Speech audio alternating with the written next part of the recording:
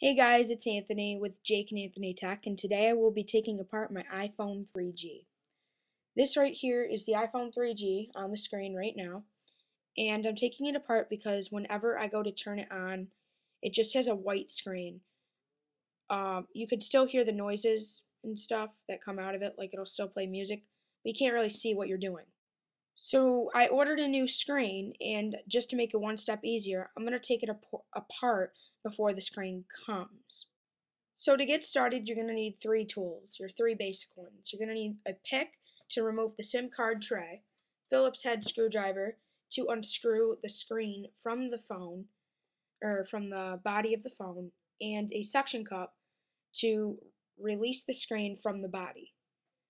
And I will be demonstrating this obviously.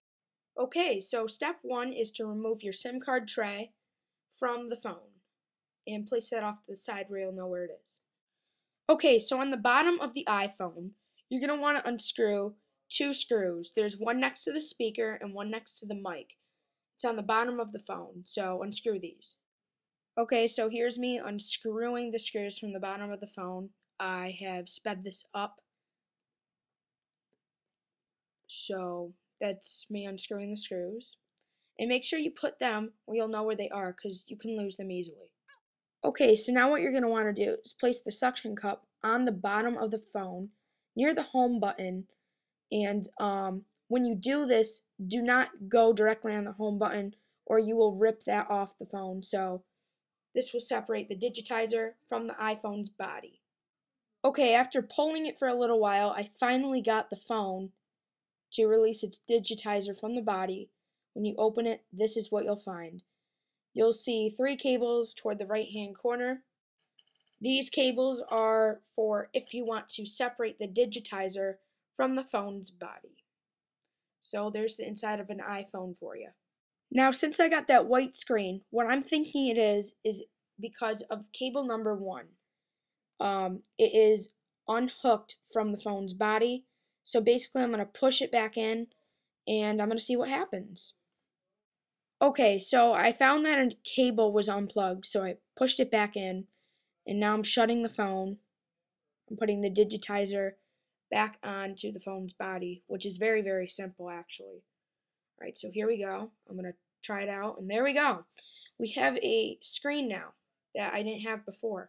But as you see, there's that white flash. Now, this means that I damaged the phone. I shortened out the wire in the screen. So I have to buy a new one. So that was me taking apart my iPhone 3G. I tried my best to fix it. It did work for a little bit, but the touch was not good at all. The screen kept like blinking white, so it's the screen.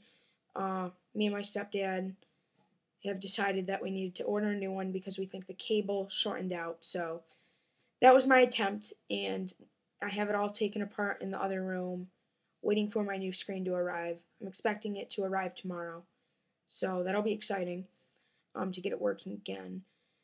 And I will talk to you all later. Thanks for subscribing, and I'm sorry that I haven't made a video in a while. I don't know why I haven't, but I haven't, so very sorry, and I'll talk to you later.